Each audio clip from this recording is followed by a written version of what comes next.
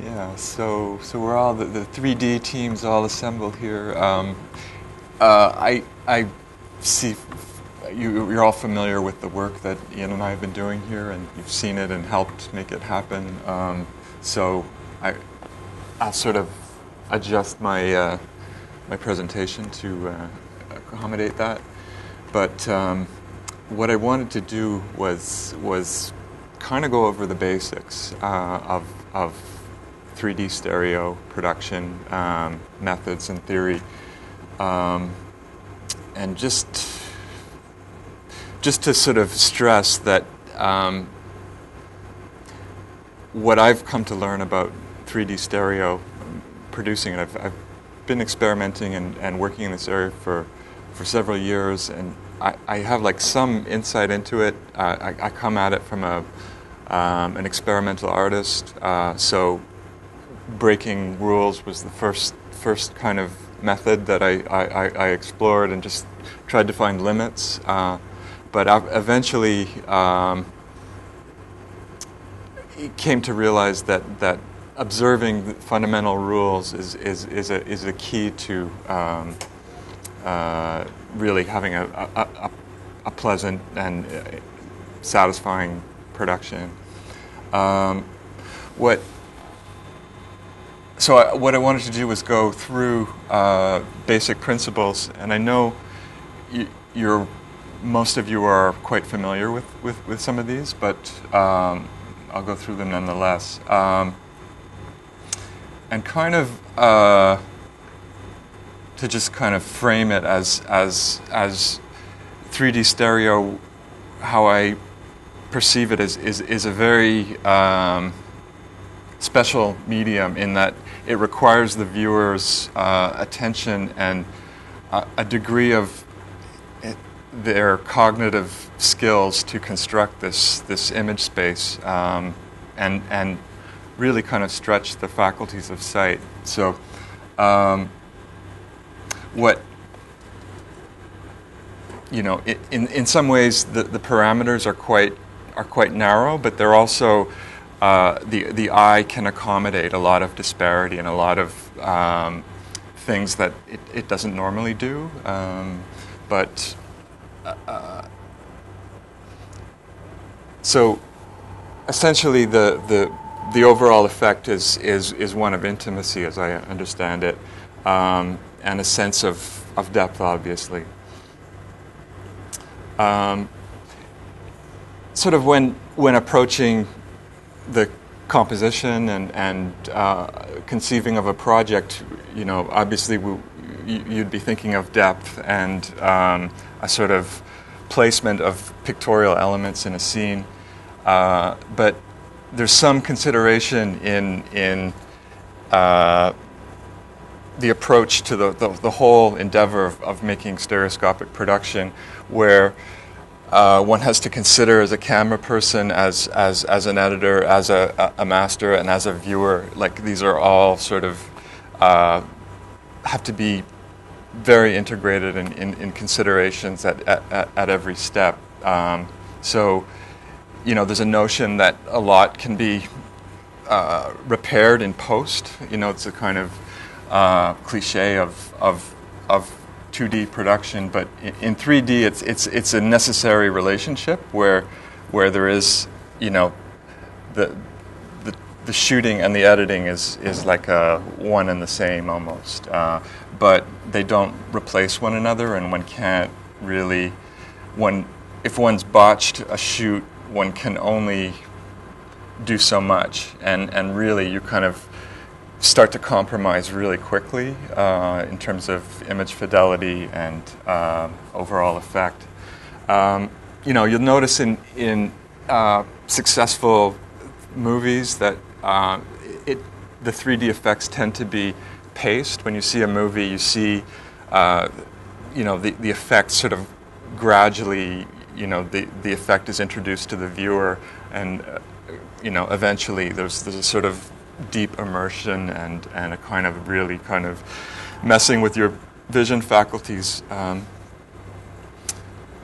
Now, there's a certain like debate that goes on in among aficionados and on all sorts of forums on the internet these days about parallel camera positions and this notion of towing in the cameras. Now, our eyes are naturally we tow in. We have a selective focus, and we are as our eyes rove around, they are actually moving in and towing in at all points. But this is not something. It's a very sophisticated cognitive function that makes a cinematic construction just a tawdry in comparison and very limited.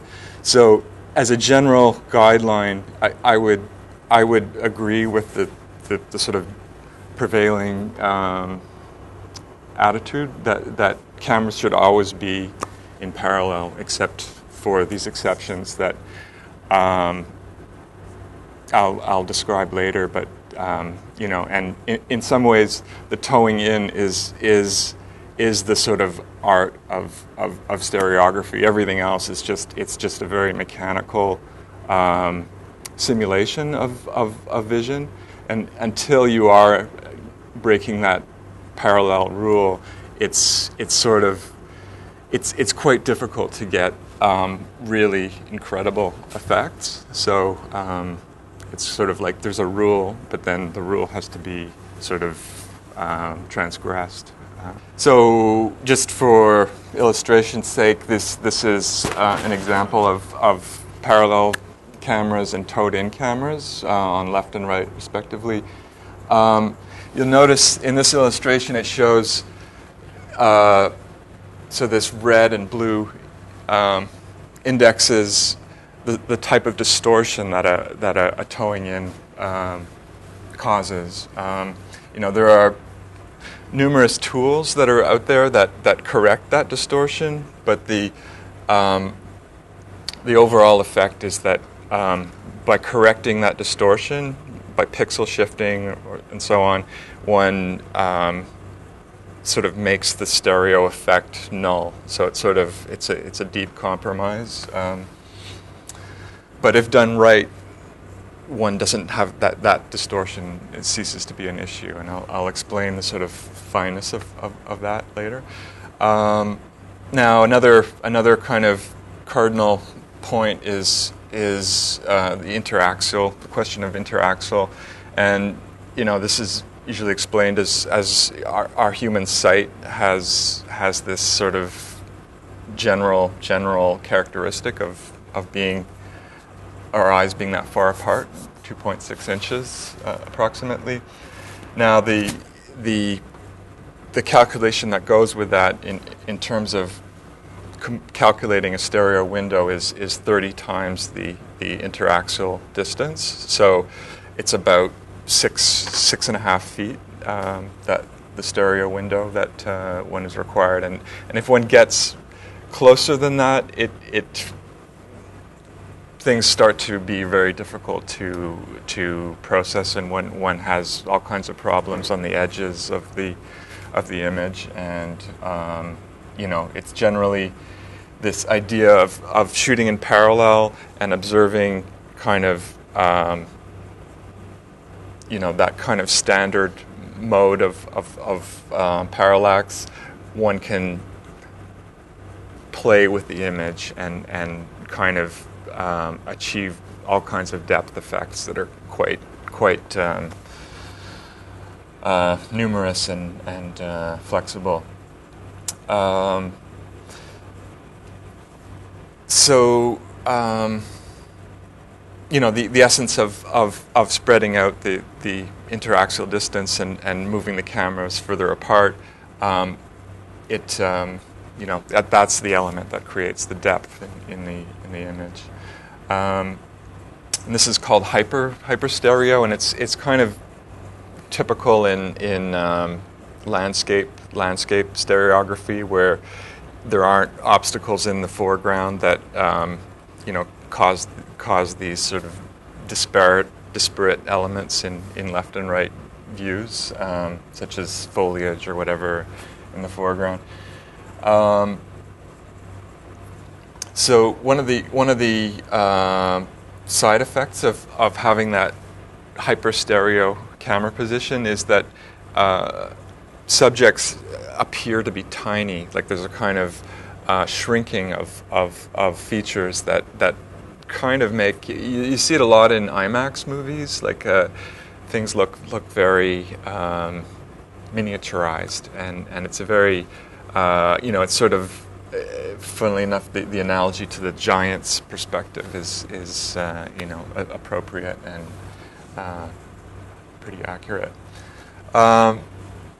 So one kind of key element in composing effective stereo cinematography is as much the sort of camera positions and so on as a kind of play of contrasts of objects. So, if you had a wide shot of a landscape and you had nothing in the foreground, it would just, what was in the background would appear quite flat and distant. But if you, had objects at different points in the picture plane, you can have like really pronounced effects. And often in a very confined shooting situation, you can really maximize a situation by just sort of subtle depth cues. So this is like an animated GIF from a vintage stereograph, animated and I mean, it's for people that don't understand the concept of stereography. So this is the next point I want to get to is parallel negative and 0-point parallax. Now, what you're seeing on a flat two-dimensional screen is the zero parallax, and there's no depth in this illusion in the way we understand 3D. Essentially your eyes are going cross-eyed and you're looking at the surface as all one plane. Now,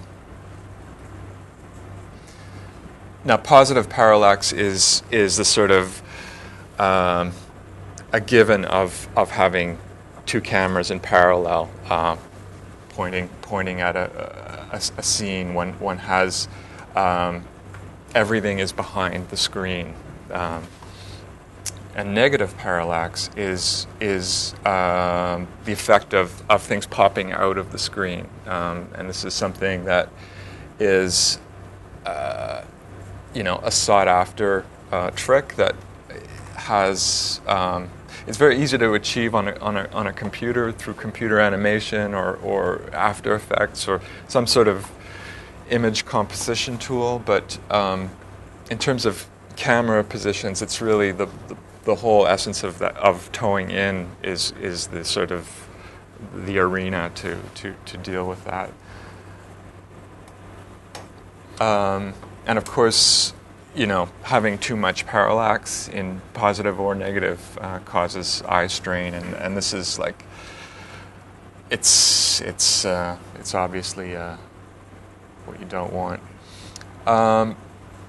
In terms of television, film, and IMAX production, the center line tends to be a little different than or one has to think of the center line a little different in that one is not dealing with just the XY coordinates in the Z space. One is dealing with the eye will go to objects where the 0-point convergence is way back, and so if one places a subject in the center of the screen, like say somebody who's addressing the camera directly, and if the 0-point of convergence is behind them, the eye will just veer off to that point because it's more relaxing for the eye to go to the 0-point. one other element